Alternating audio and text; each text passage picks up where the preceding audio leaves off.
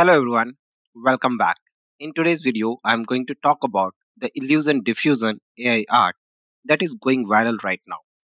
You can create this for free on Huggingface, but sometimes it's really slow due to high traffic demand.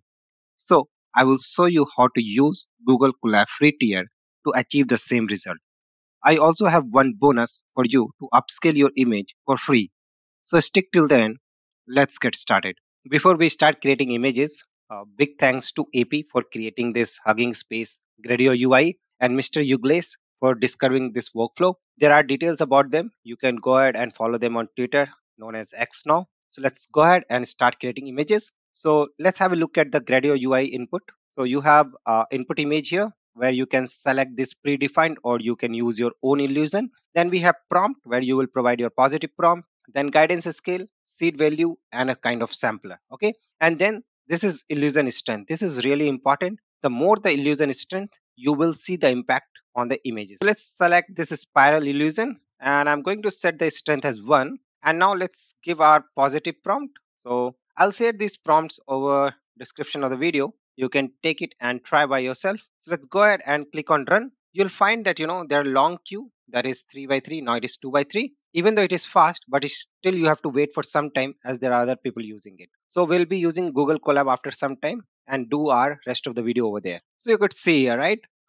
We use this kind of illusion and we have the same effect on the images here as well. Let's try another example. We will be keeping the same illusion over here, but I'm going to change my positive prompt and strength. I will go with 1.1 over here. Okay. And click on run. I would recommend to use strength between zero point 0.8 to 1.2 in most of the cases. Only in very few cases you need to go to 1.5 or 1.6 or 7. I will show you some examples where you can use those kind of high illusion strength. So let's have a look at the results here. So you could see how nice we are able to create the effects, right? I really like this project, and you could see the strength over here. The higher the strength we are increasing, you will be able to see the impacts more on the images. Even the clouds have these kind of spiral effects over here. Okay, since this is kind of slow, I'm moving from here to collab now. So let's go ahead and run this collab. I will share this collab file in the description of the video as well as in the pinned comment. You can take it from there. And to run this, you just go run and run all. So our collab is running and you'll find one public URL over here. You can click on this and it will open in new window. Here you do not have selection of predefined. So I'll just go ahead and upload it from my system. So I'm using this different spiral image. I wanted to show you that it works. And this time I will go with 1.5 strength and I'm going with my positive prompt over here. Let's go ahead and click on run. And you could see here that we do not have any kind of wait time here. This is really fast because you are the only one who is using this. So let's have a look here. So you could see that we had this different spiral over here. So we got this kind of effects. Even the grass and the tree, even in the canal, we have this kind of effect. Even the boat has this spiral structure. So that's great. Let's go ahead and change this and use our old spiral image and let's see how it works. So this time I'll just go with 1.2. Okay,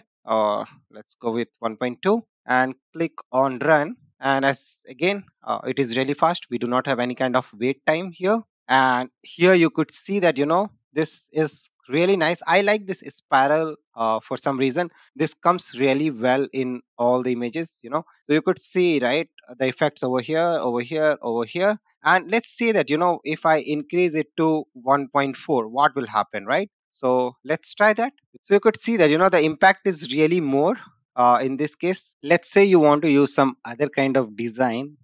So you should always think about your input image as well as your prompt. Does it make sense to use it? So since I have this sand clock over here, I'm going to use nebula as my prompt. I want to see how it works. So you'll see that I have used zero point 0.8 over here and I'm going to run this. And at the same time, I'm use the strength to 1.5 and I'll run the same prompt once more. Okay.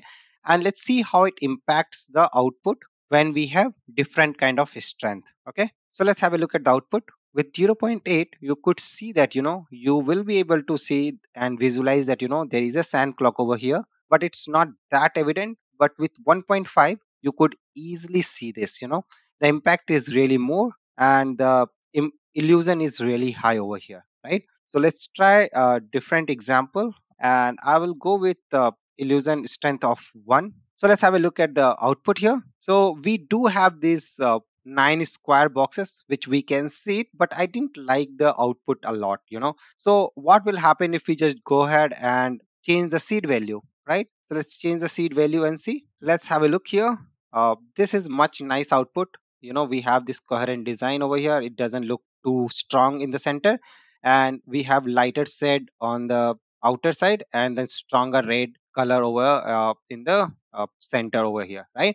So you could see that once you change the seed value, the output will also change. This is how you can generate different kind of output as well. So this is my last example. I have set illusion strength as 1.7 over here, and this is my prompt, and seed value is kept same from my last generation, that is last 28 it was. And let's see what kind of results we get. So you could see that we have this kind of output. All I wanted to say that if you decrease the value zero point 0.8 or 1, you will not get this kind of strong output. Okay, so this is something that I have played, and if I start showing you all the variation with small values, it will take a lot of time, but you could try by yourself and see the difference. Okay, as promised, this is my bonus.